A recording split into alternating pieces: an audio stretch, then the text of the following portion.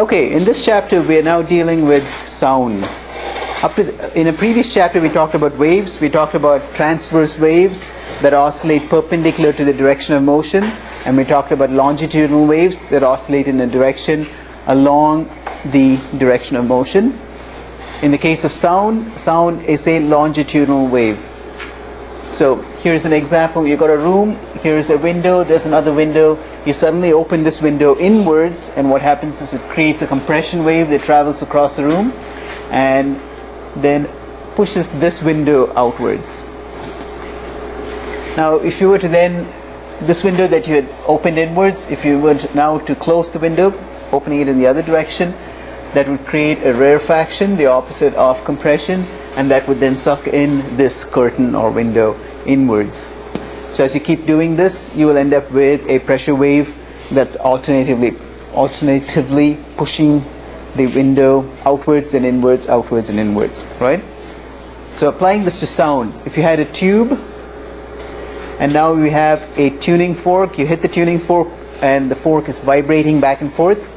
So here the tines or the arms of the fork are vibrating back and forth. As they vibrate forward, they create a high pressure zone. As they vibrate backward, they create a low pressure zone. So you got a high pressure, actually go in this direction, high pressure, low, high, low, and so forth. So the low pressure zones are the rarefactions, the high pressure zones are the compressions, and we perceive these pressure waves as sound, right? Because you got eardrums that oscillate back and forth in response to these pressure waves, and we then have a series of bones and so forth that take the signal, right, the incus stapes malleus, that take that to the cochlea, right, which looks like a snail, and the vibrations go down this, and there are little fine hairs along the cochlea that then sense different frequencies or respond to different frequencies, and it's actually a mind that does the sensing. Okay, so in this picture, again reminding you that sound is a longitudinal wave. You have a speaker, that's the diaphragm of a speaker, and at the back of the speaker you have a electromagnet. So here is the electromagnet and the diaphragm. The diaphragm can be made of paper or different materials. So as the electromagnet, you send a current through this, that's an oscillating current. What happens is the electromagnet, there's a permanent magnet and an electromagnet that move back and forth. The diaphragm is attached to the permanent magnet, and so the diaphragm moves back and forth and creates a pressure wave that goes out, which is what is described here. So you've got a vibrating loudspeaker sending out a pressure wave, high pressure, low pressure, high pressure, and so forth. Now our ears perceive these pressure waves as sound. You can record this by placing a microphone here. The microphone itself has a diaphragm which responds to these pressure waves. So the diaphragm in the microphone responds to the pressure waves. Now there are different kinds of microphones. If you think in terms of a capacitive microphone, as the diaphragm responds back and forth, you will end up changing the capacitance between two metal plates, and that can then result in a voltage that can be then displayed on a oscilloscope, or it can be recorded, right?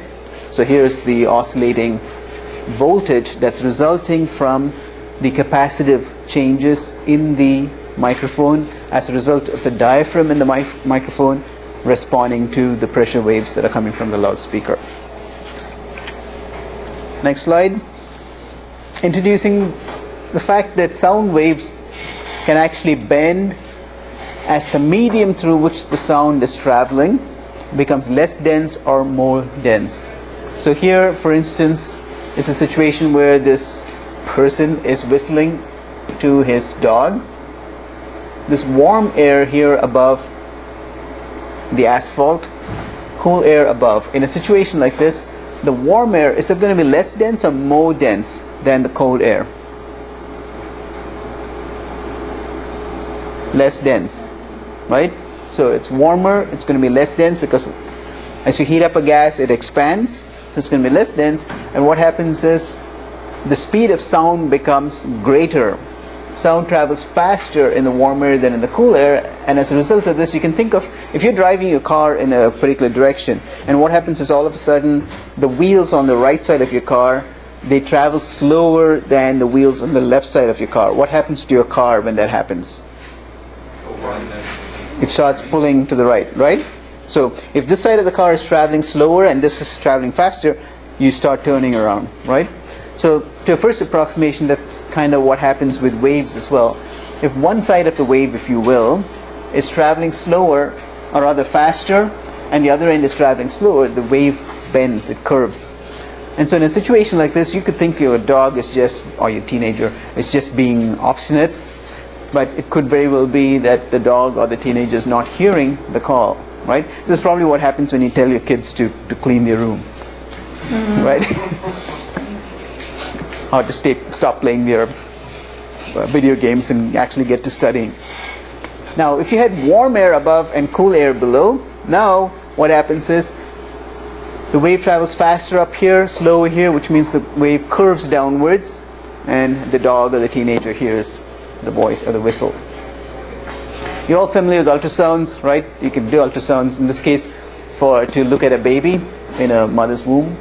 So basically what's happening is you have a transducer, right, which is basically a little unit that vibrates with ultrasonic frequency and sends out an ultrasonic wave. So you could send the wave into the woman's womb, and it bounces off of things that are inside and comes back up. So you'd have the transmitter as well as the receiver. So as you move this around, right, you can then end up with a picture, in this case, of a baby sucking its thumb, and you can see this is the crane. I mean, you see the bone structure and all that kind of stuff, right? You can also use ultrasound to look at things like blood clots and so on. So if there's a question of a blood clot in a vein, then you could use this same technique to travel along the vein and look to see if there is a difference in the reflectivity. There's also a Doppler ultrasound that will look at the speed with which the blood is traveling through. And I think there's a reference to that in a future slide. Okay, so that's ultrasound. Ultrasonic means ultra for higher than, so higher than sonic, high frequency. Frequency higher than what we can normally hear with our ears. Infrasonic is a sound that has a frequency that's too low to be heard by a normal human ear. So very large animals can hear sounds because the ears are bigger, right? So an elephant can hear sounds that we cannot hear. That's so low that we wouldn't hear it. And very high frequency sounds, things like dolphins and bats and so forth, emit high frequency sounds, and then they look at the reflection coming off of different objects around them, and it's very possible that both bats and dolphins can actually integrate that information in the complete dark, in pitch dark, can integrate that information to get an idea of what's out there. It's almost like being able to see, but not with the same resolution that we are able to. You can be able to see that there's an object here, an object here, an object there, and so on, but not with the kind of resolution we are able to with light. Okay, next slide. Continuing on with ultrasound. So here's a pod of, in this case, dolphins that are basically, they emit high frequency waves, ultrasound waves, and then they're able to pick up the reflections. So this is how they're able to tell that there's, like when it's dark, there's fish out there to be eaten and so on, right? Okay. So ultrasound describes a sound that has a frequency that's too high to be heard by the normal human ear. The normal human ear can hear up to about maybe 20,000 cycles. So 20,000 hertz, 20,000 oscillations of the pressure waves per second. The low end is ballpark of about 20 hertz, 20 cycles per second. So anything less than 20 hertz, 20 cycles per second, we cannot hear with our ears. But it looks like dogs can hear frequencies that are higher than 20,000. Maybe they can go to 50,000, 100,000 or something like that. That's why these ultrasonic whistles, right? That you whistle, you can't hear it, but the dog hears it. Everybody starts barking. Next slide. Introducing the concept of natural frequency and resonance. The natural frequency is the frequency that it's natural for the object to resonate at. So the best illustration of this is if you think of the handbell choirs at Christmas time, right? So you know that, like if you look at the handbell choirs, you have a variety of different sounds of the handbells, and you know that the biggest bells make the highest frequency, lowest frequency sound, right? So dong, ding, dong, and then the little ones do what? Highest frequency. Ding, ding, ding, right? So dinner bell is typically a very tiny little bell that goes. So what happens is the high frequencies come from the little bell. The little bell is very small, so what happens is its wavelength, we could say to a first approximation, is like the size of the bell. So if the wavelength is the size of the bell, which is a small wavelength, its frequency is higher.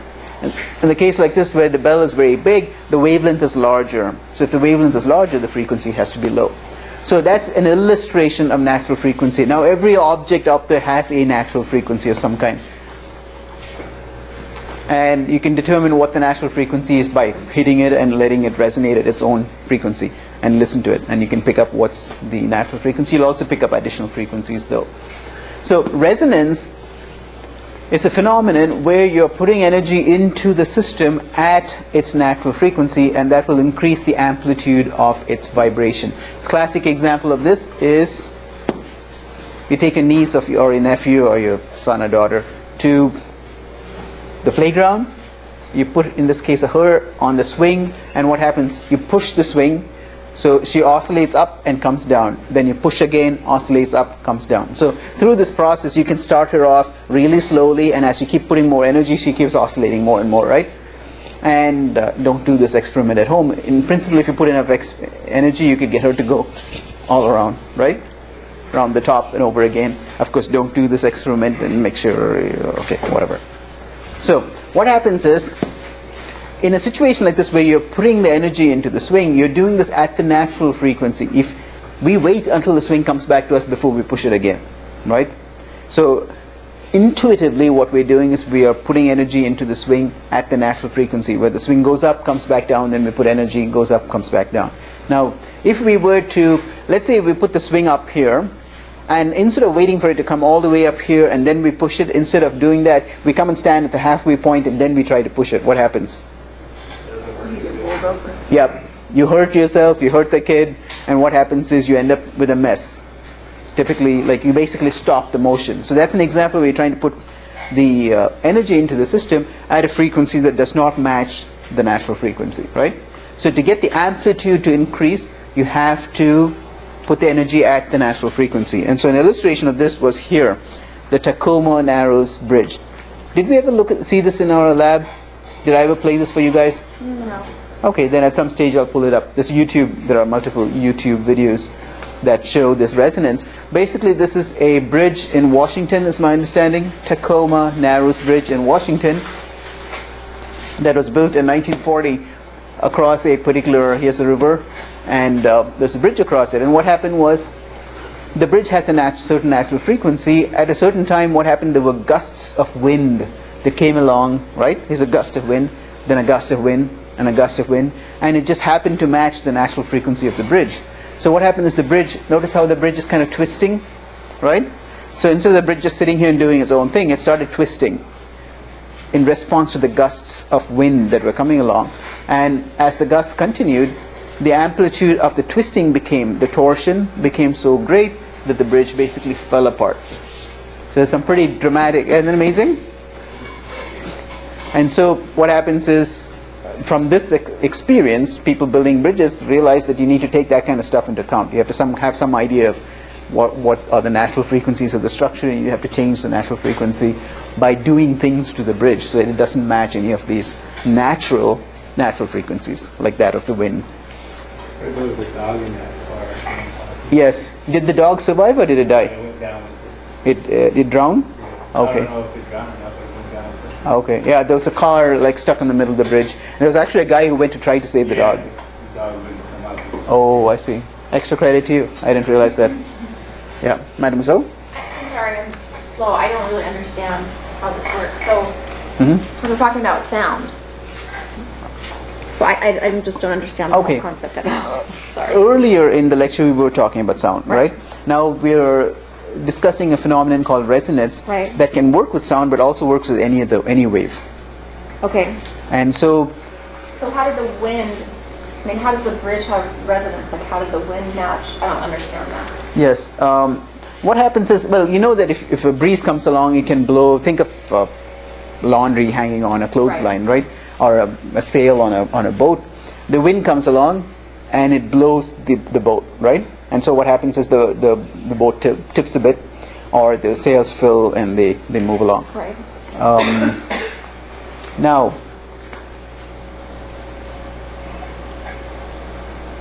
I was just thinking, I mean, I had an experience with a sailboat a while ago, but that's not directly relevant to this. I was thinking to see if I could apply that example.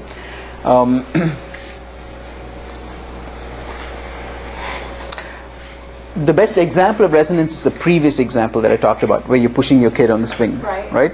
And if you just keep on putting energy into the swing, the amplitude of the swing will go higher and higher until finally it makes complete revolutions. And if you keep putting on more energy into that, what will happen is ultimately you'll get to the stage where you put so much energy into this, the thing will just fall apart. Okay, so basically this was a swing that went all the way around and fell apart. But bridge doesn't move. I mean, it's built to be.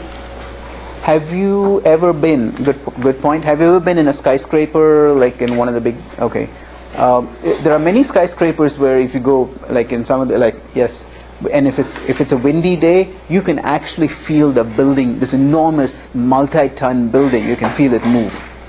Really? Yes. It's a scary experience, right? So the bridge has just a really slight natural kind of movement to it. Yes, matched it like it did with the swing and it.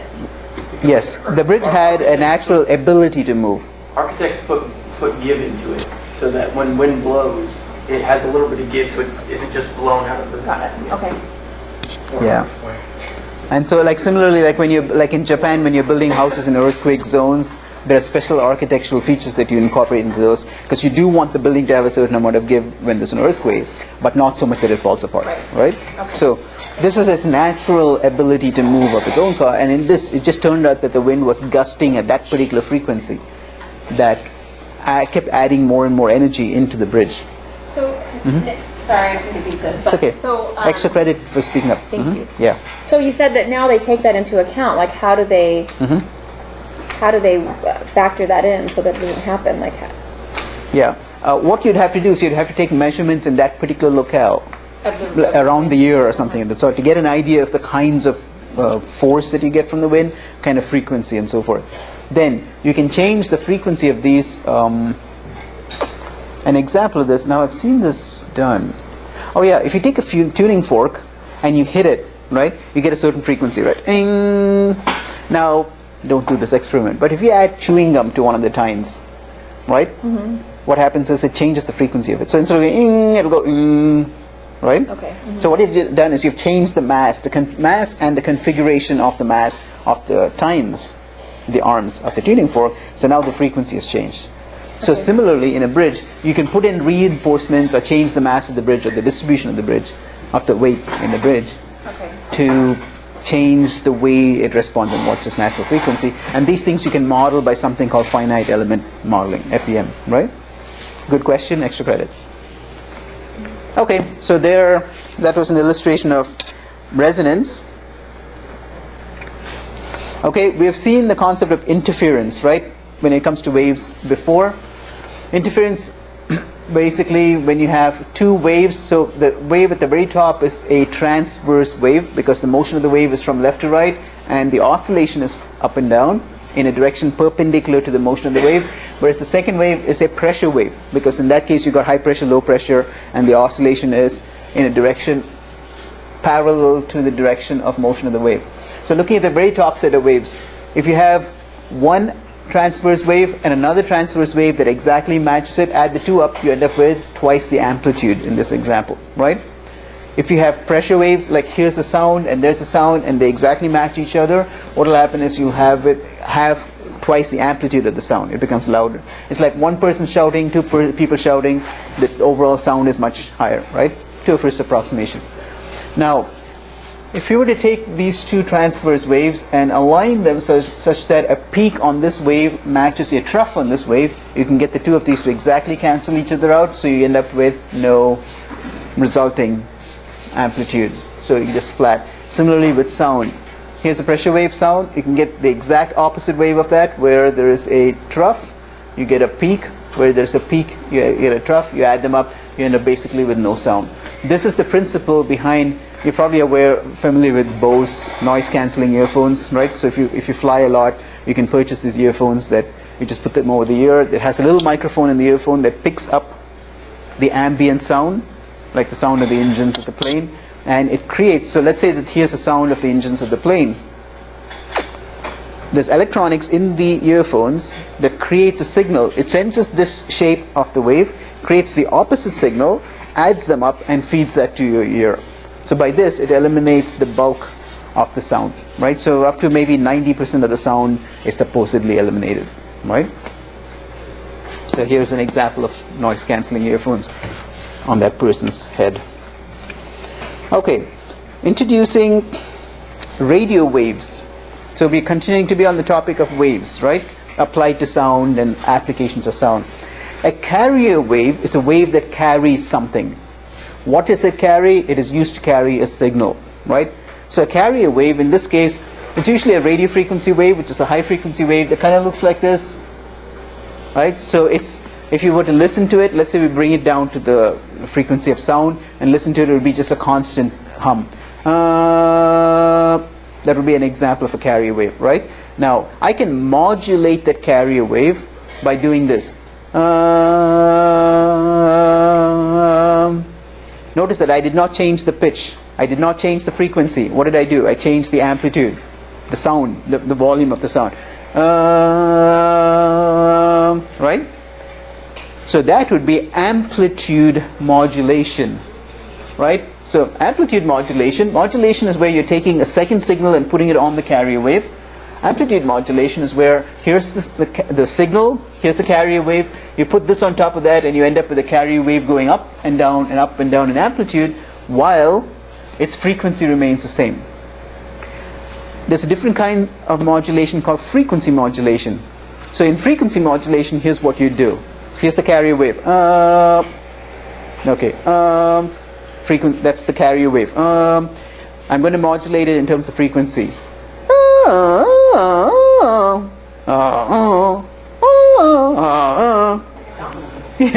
Yes, which is exactly what a donkey does. It generates a carrier wave and then it modulates its frequency. Right? So do you notice what's happening with this kind of modulation? The frequency of the wave is going up and going down, and then up and down and so forth, right? So again, the signal is the same. Here's the signal wave, here's the carrier wave, and now you superpose the two in such a way that the frequency is modulated, not the amplitude. See, the amplitude is remaining the same in this case, but the frequency is changing. High frequency, low frequency. So high frequency where you have a peak, low frequency where you have a trough, high frequency where you have a peak, and so forth, right? So that is frequency modulation, and we use this technologically in AM and FM radio. So here is an example where AM radio, here's a signal, there's a carrier wave, you put the signal onto the carrier wave, you end up with a wave like this, you send it over the atmosphere, and here's noise coming from the atmosphere due to like lightning and stuff like that, right? So the noise gets superimposed on this and it distorts the amplitude. When this comes to the receiver clips, it removes the bottom and looks at just the top and reconstructs this wave from that based on the amplitude. So you can see that this wave in amplitude modulation is distorted compared to the input wave. Here's the signal wave and here is the received wave. It's distorted. Now in frequency modulation, what happens is same thing, carrier wave, rather the signal wave put on top of the carrier wave creates the composite wave where the frequency is changing but the amplitude is not. Electrical noises in the atmosphere due to lightning and electrical motors and all kinds of stuff modulates the amplitude of this wave. In the case of FM radio, what you do is you get the signal and you clip off the top. So now you have a uniform amplitude, but you still have the frequency changing. You then you strip that information from this wave to regenerate this wave, and the wave is much more, it has higher fidelity. It looks more like this wave compared to the AM wave. And this is the reason why high fidelity, like music that you want to listen to, that you don't want a bunch of distortion on, is typically on FM radio. Talk radio, where it's just human voices and it doesn't matter that much if there's distortion, tends to be on AM radio. Why do they even have AM radio if there is distortion? Like, what's the point? Why do they what? What's the point of AM radio? At all? Awful. Yeah, well, part of the problem is that there are more radio stations than there's available bandwidth commonly. Okay. So So you could stop using AM altogether, or what you could do is you can just sell it to people who, I mean, the government sells licenses to people who like are doing talk radio, where really the quality of the sound doesn't matter as much. Isn't AM also like more broad, like the FM channels we pick up here are different everywhere, whereas like AM, no matter where you are, AM is AM. That's a good question.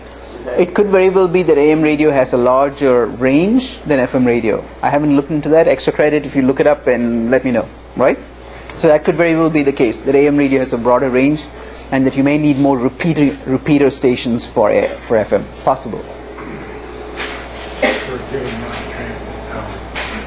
I'm sorry, what? For a given amount of transmit power, you can give more range Out of AM radio? Okay. Extra credit to you. Which would be consistent with what you just said, right? Okay. Okay, introducing the concept of beats. This is most easily illustrated by the tines, which is the teeth, of a couple of plastic combs. If you superpose, right, two combs, what happens is that, let's say that they have different spacing between the teeth. Here's one comb, here's the second comb, and where they overlap, you can see that there's a beat frequency, right? You can see places where more of these teeth match these teeth and then less do. So there's a greater density, lower density, greater, lower, greater, lower density in turn. That phenomenon is called beats.